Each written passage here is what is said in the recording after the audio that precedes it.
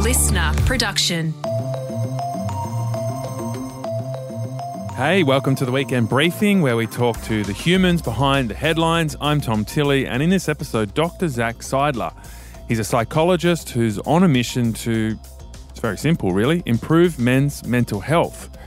And he is in the headlines a bit. You'll see Zac's name in articles about toxic masculinity or Andrew Tate, the manosphere, also Movember, anything to do with men and their mental health and their place in society. Zac is often part of the conversation, and he brings a really deep research basis to that. He is a research fellow at Origin, which is a mental health research, treatment and policy organisation at Melbourne Uni, and he's also the global director of men's health research at Movember. He also, as you'll hear in this interview, brings a very heartbreaking personal story to his work. And in this interview, we talk about all manner of things men, including the label toxic masculinity. We talk about suicide, depression, and the friendship crisis for men.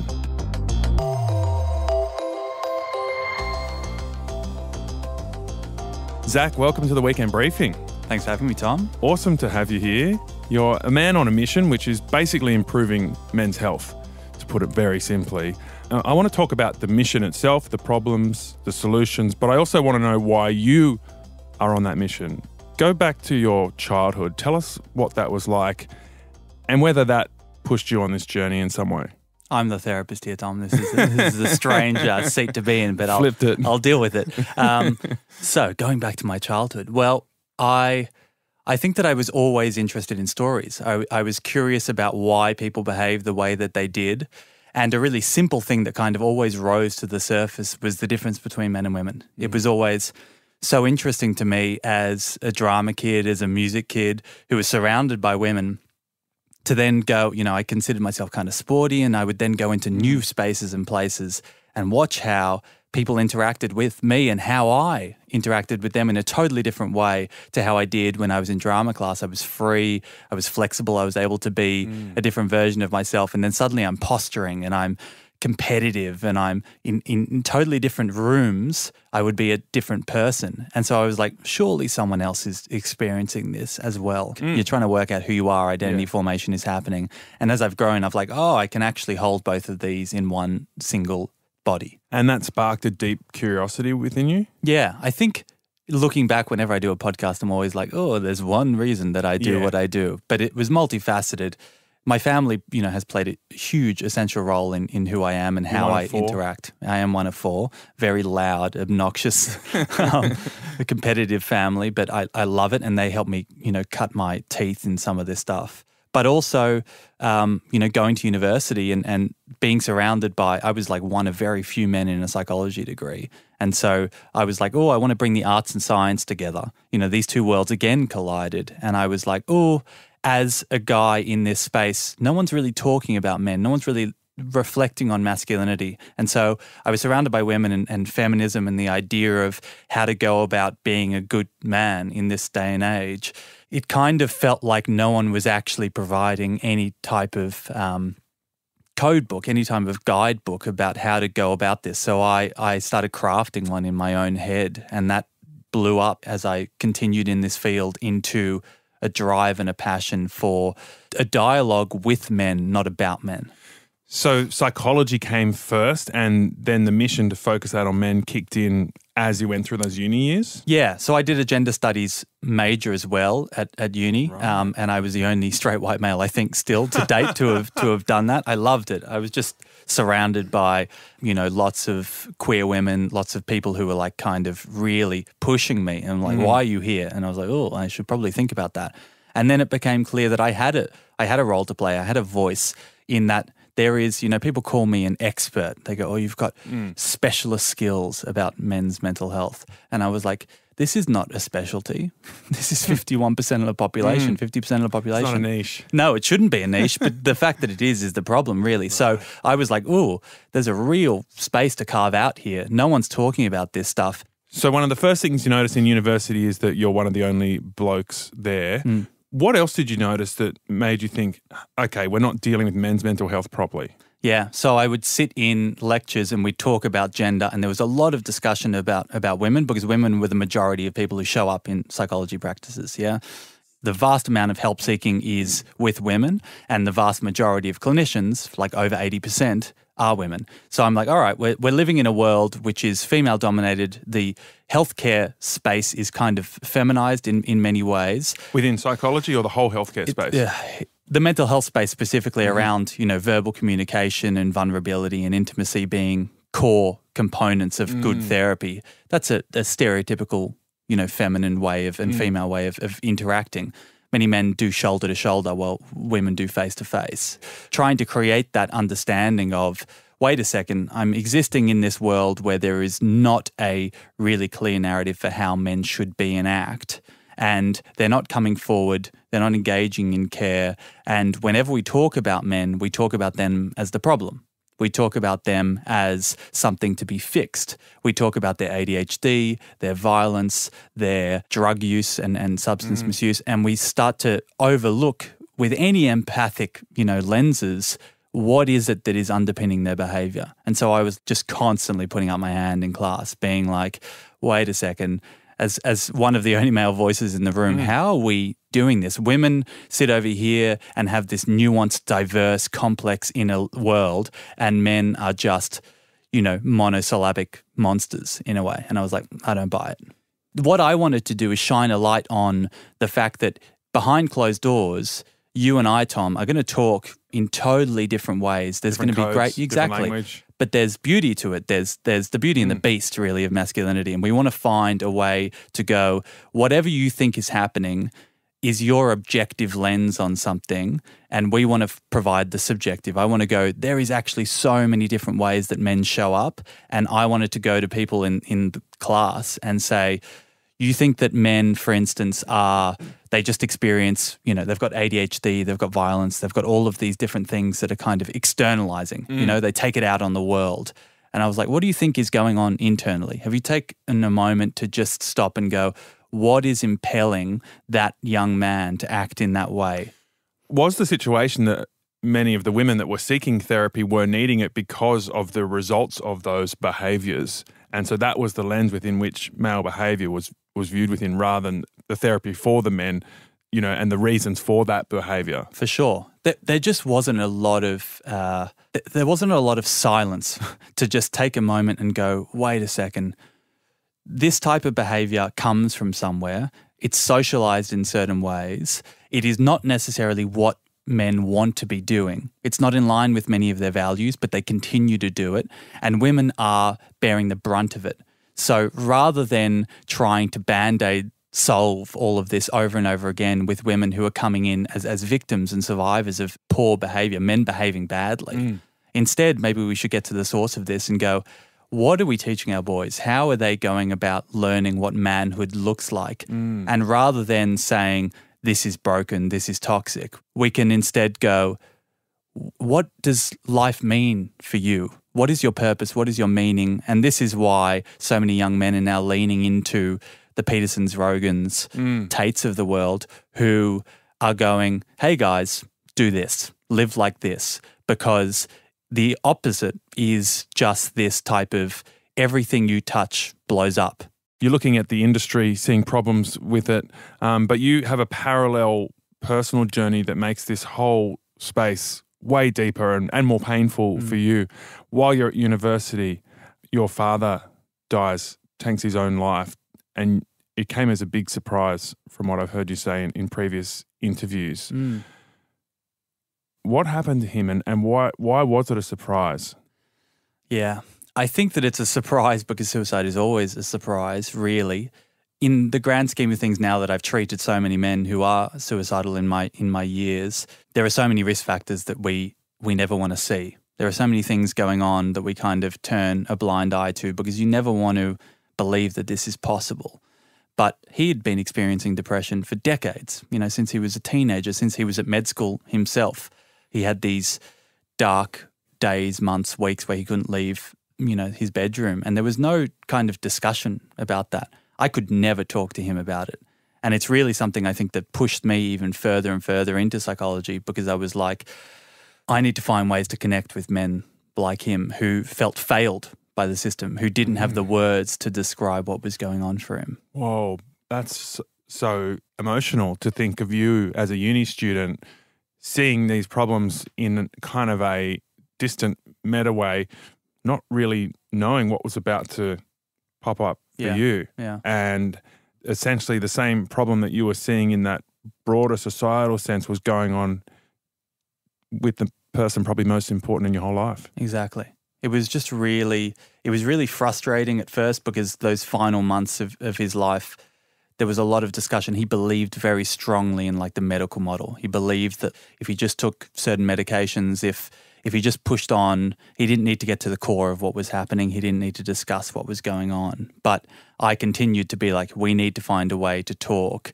But I just could not get anywhere with him. And I was a baby doctor then. Yeah, I had no idea. But you were seeing it. You were seeing the need to crack him open? Yeah, I was. But it was really awkward. It was really uncomfortable with him. But you're both believers in the medical system, him as well. And the medical system includes the mental health system. It does.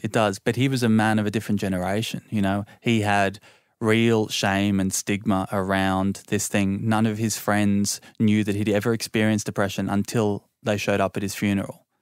There was no understanding of his years of suffering, and that was a secret that he always wanted to keep, and he made sure. And I remember feeling there were certain moments where I was like, I need to talk to someone about this. And he always kind of suggested that he did not want this to be a marker of his character or who he was. And we're in a totally different time now, and I wish that he was here to see all of the progress that we've made as a society in going, if you suffer from a mental health issue, it doesn't define you. If anything, it's your superpower in many ways. And that depth of feeling was what made him the best doctor in the world. So you're about 10 or 12 years down the track from that now. You've learned a lot more. You've grown up as a human being, as a man, as a psychologist, as a communicator. Knowing what you now know, is there a way you could have cut through with your dad? I reflect on this a lot.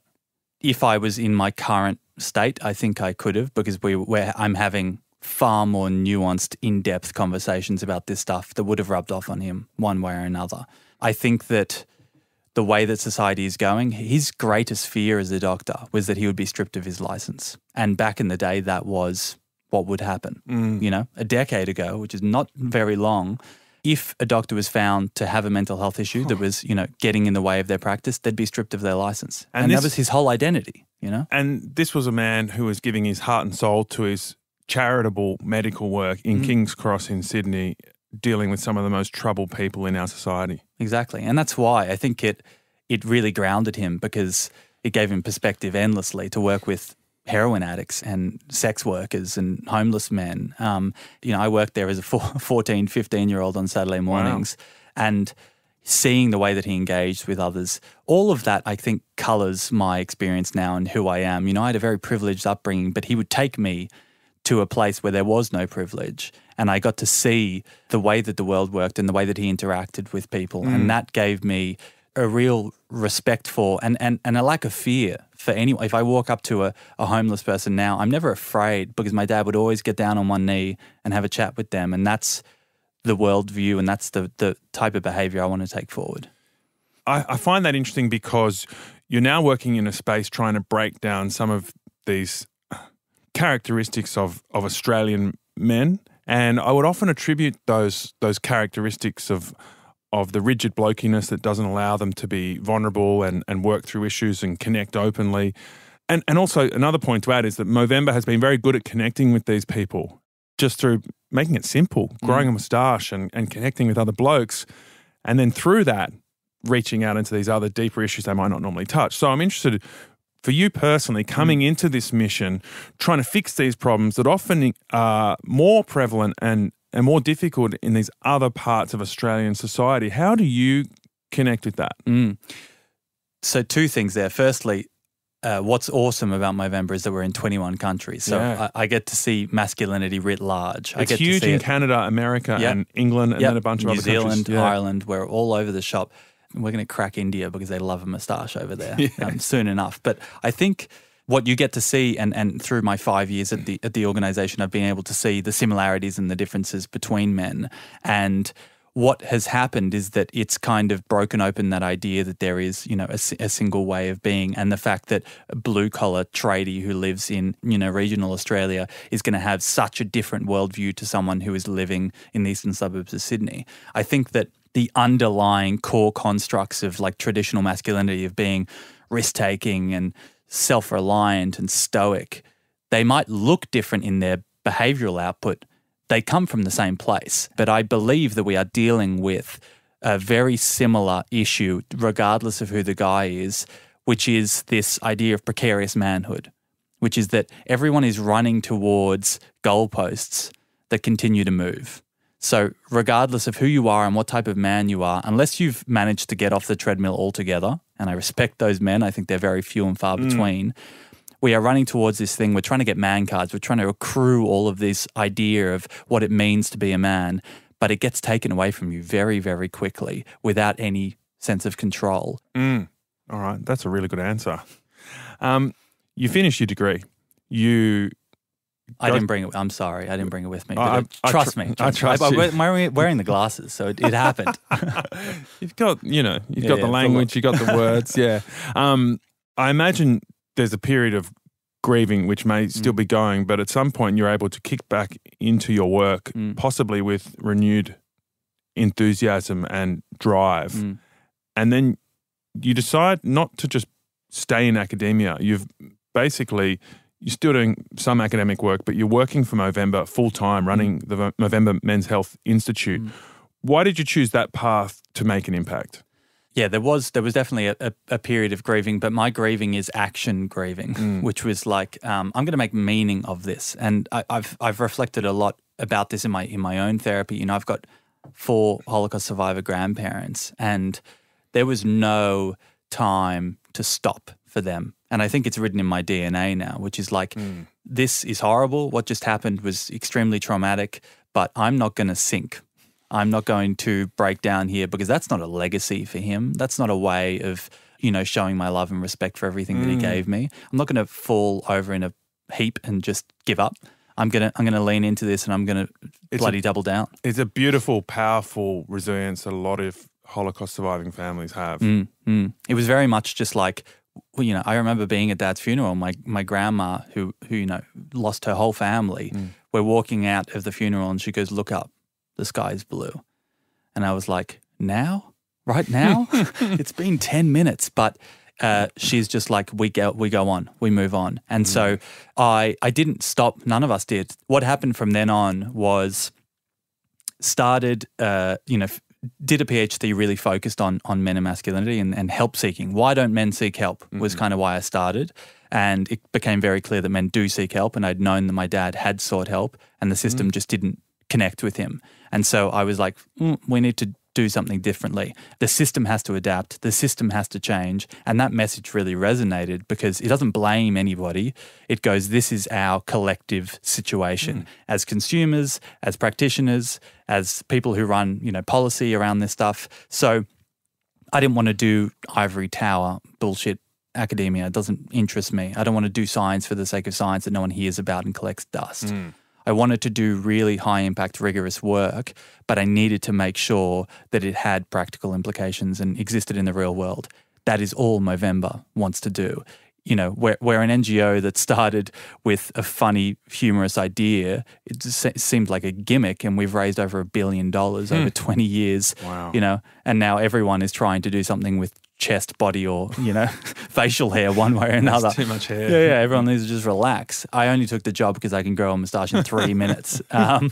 But it's a mission that I just like fully align with, which is like having fun, doing good. So you made the choice not to be the best researcher, but to be the best interface between that researcher and the men that need it and the system that surrounds them? I don't know about the best, but I'm attempting to do it, which is like, I want to bridge that gap. I want to go research into practice. I want to bring clinical work into practice. I want to make sure that men out there feel seen and heard, and that we are getting their rich lived experience and bringing it to the fore. Rather than talking at them, we're talking with them.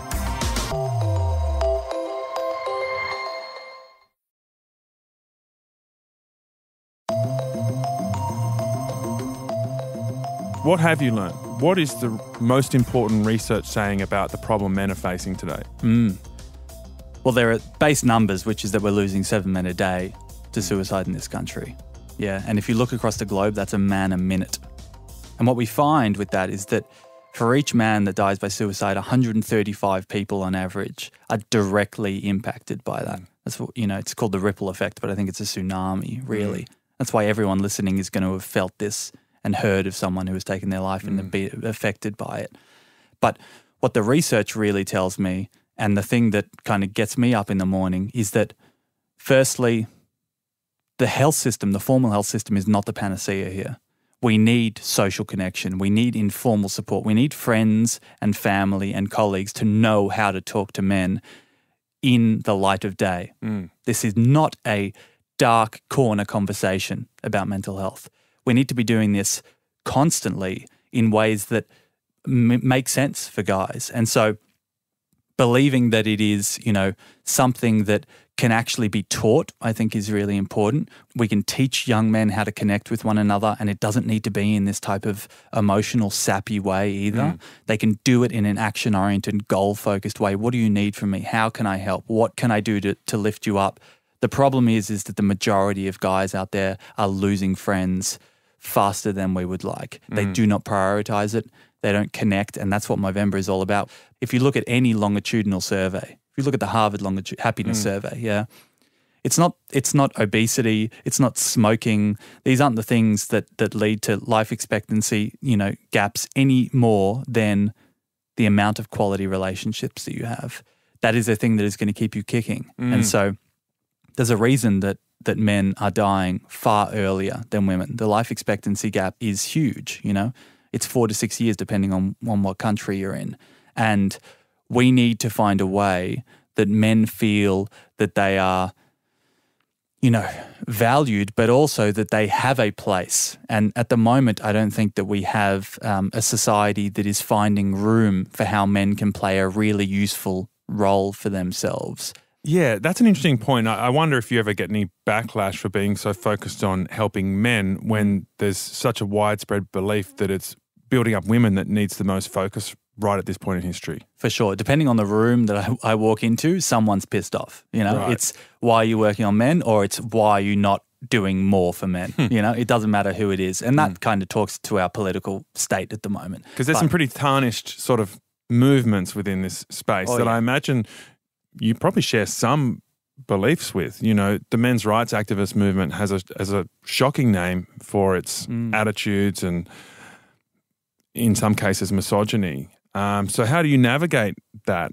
That happened really early in my PhD. I remember being like, what do I stand? I need to sit down. I sat down with my supervisors. I'm like, this could go wrong very quickly. And I was on Twitter a lot, and I was like, oh, I like what he said. I like what he said. And then you go and you read his feed and you're like, oh shit, I do not like what he said. Yeah, exactly. So I don't want to be a chameleon, but I want to be able to exist in all of those spaces. And that's what Movember wants to do. We want to stay bipartisan in many ways.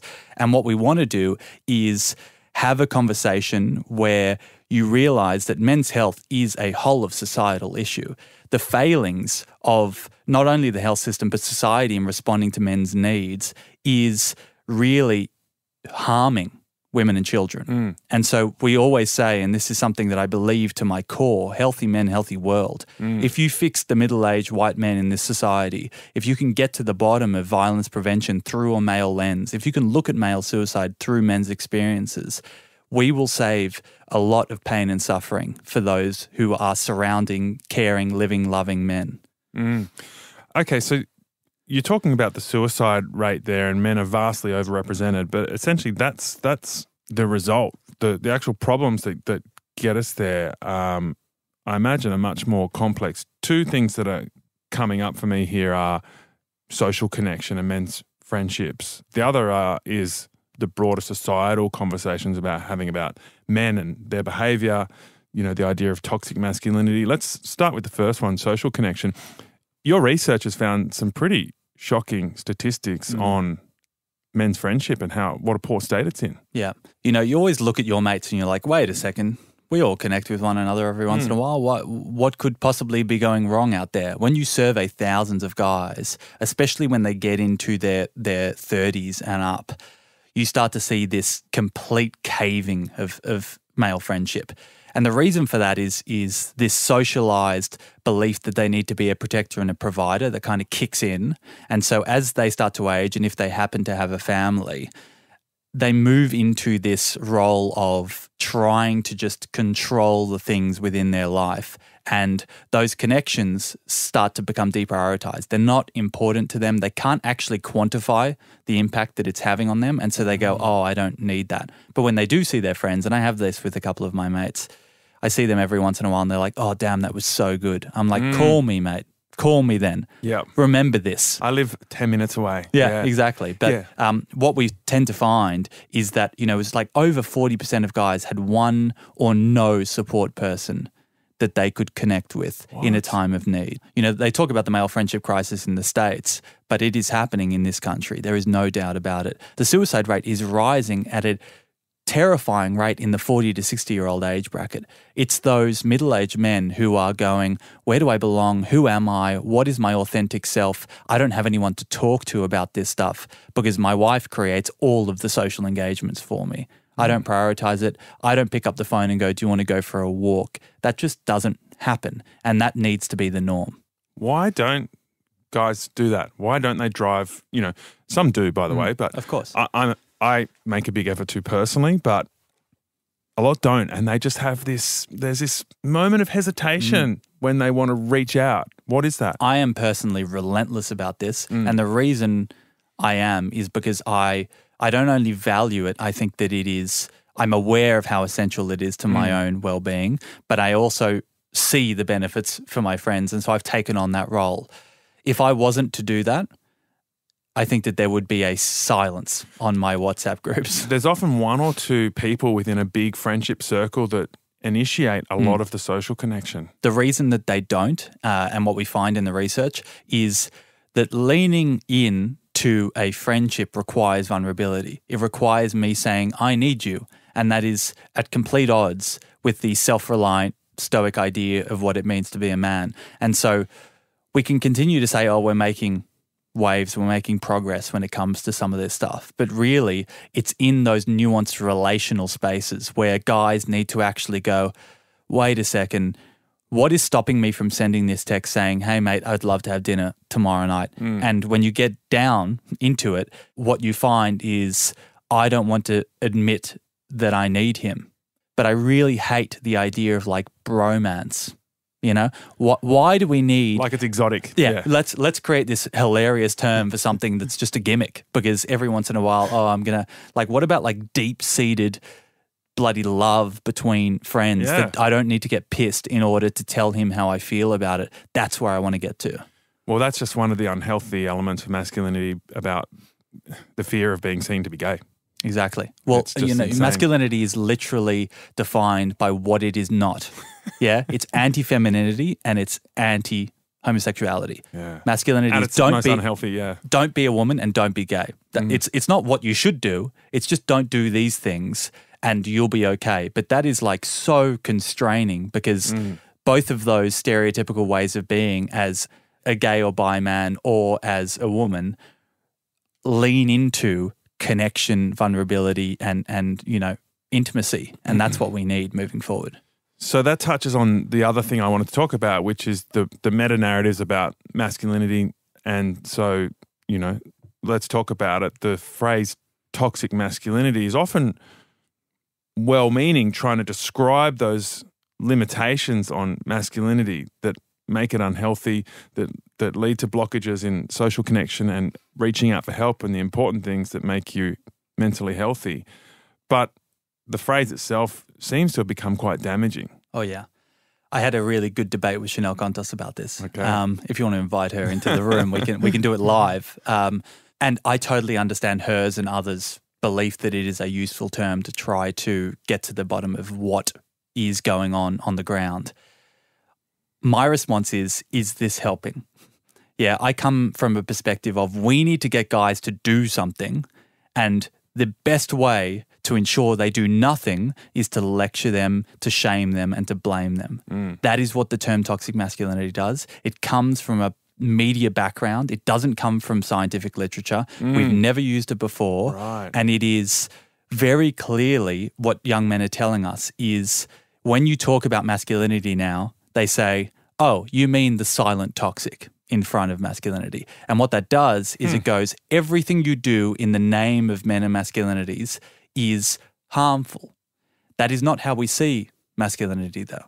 It is, there's a spectrum. There's so many different ways of being. And what you're doing is you're shutting down the conversation. And you're saying, hey guys, actually, you're a 14-year-old boy. The way that you engage as a man with women or others, it's toxic. It's broken and there's no way out. What it does is it goes, this is the thing that you've been handed. Here are your cards, and you will just have to deal with that. Rather than saying, hey, toxic ways of being are a very prominent form of masculinity. They exist. There's no denying them, but there are other choices here.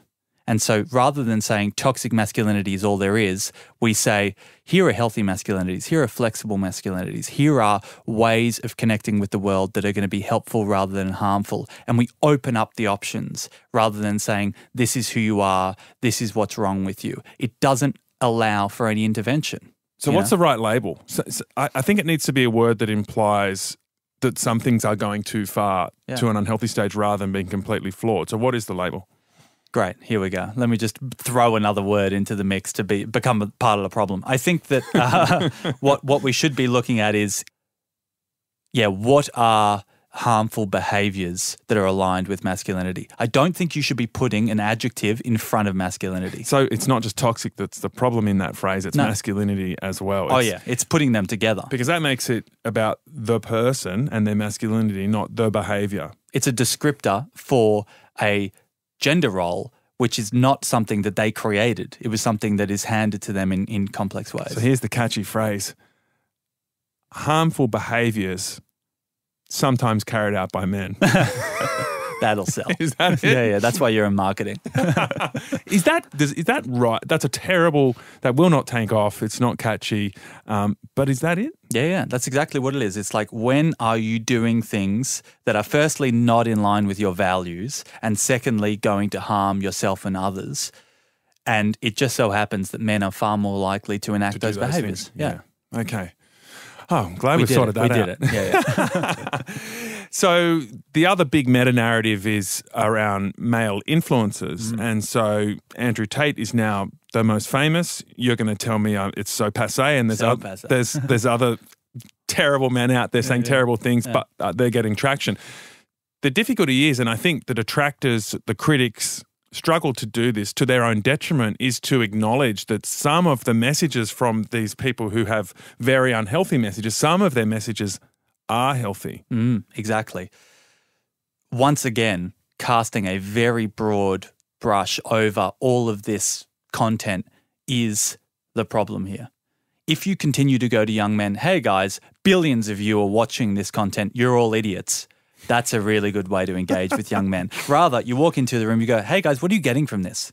What benefit are you, if you look at David Goggins, for instance, who everyone loves, he doesn't have any misogynistic stuff. He's an ex-Marine. He's really, really full on. He is, largely a disciplined influencer. So he's a good role model?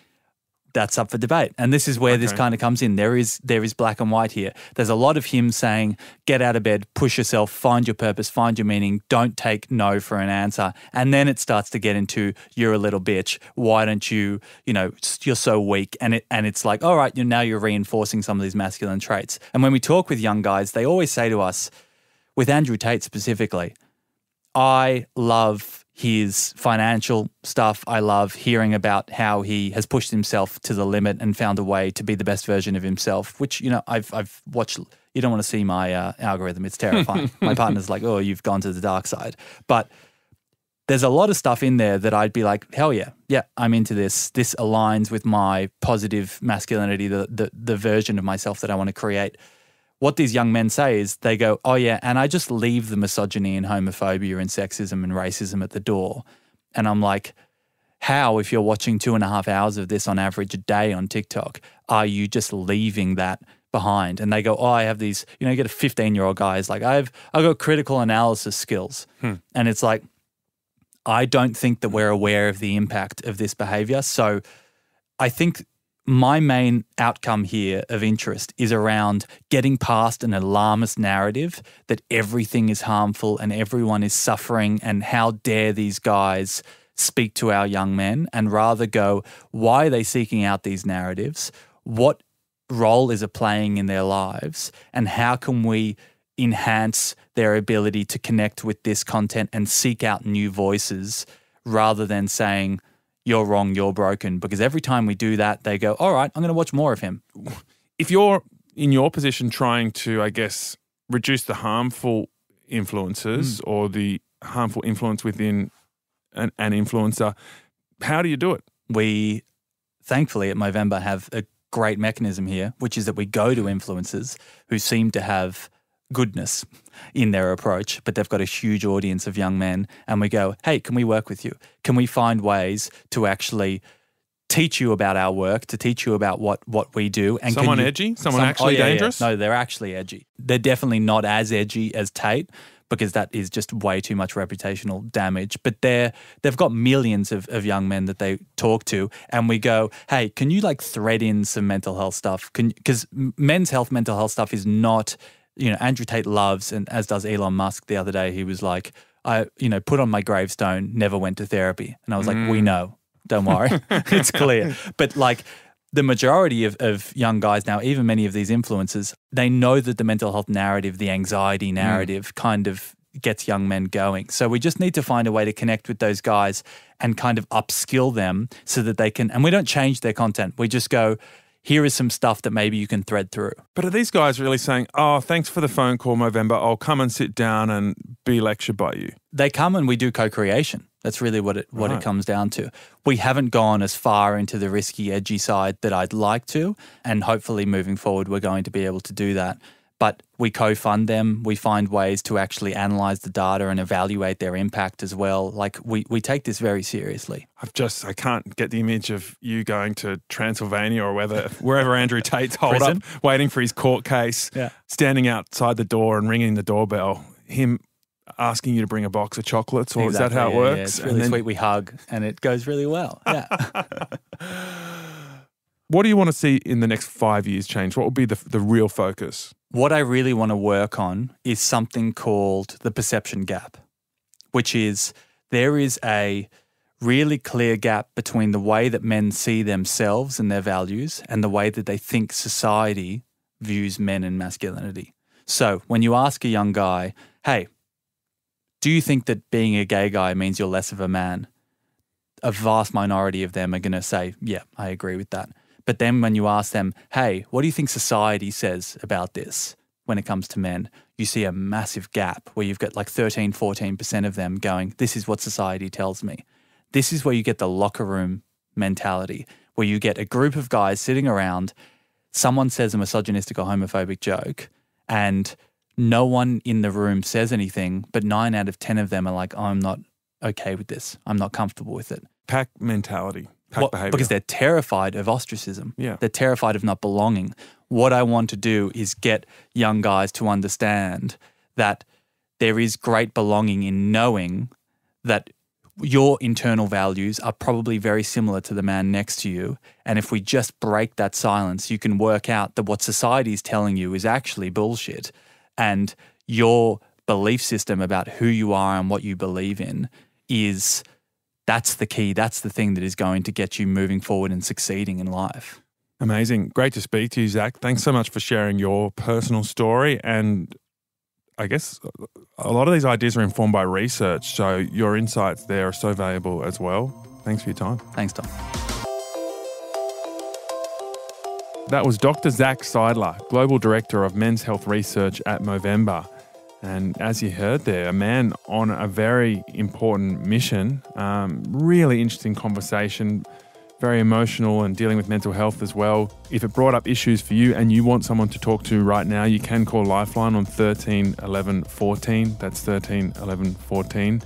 Thank you so much for listening. If you enjoyed it, please rate and review us in the app that you're listening to us from. That would be fantastic. And if you haven't subscribed yet to The Briefing, please do so. Look forward to speaking to you again very soon.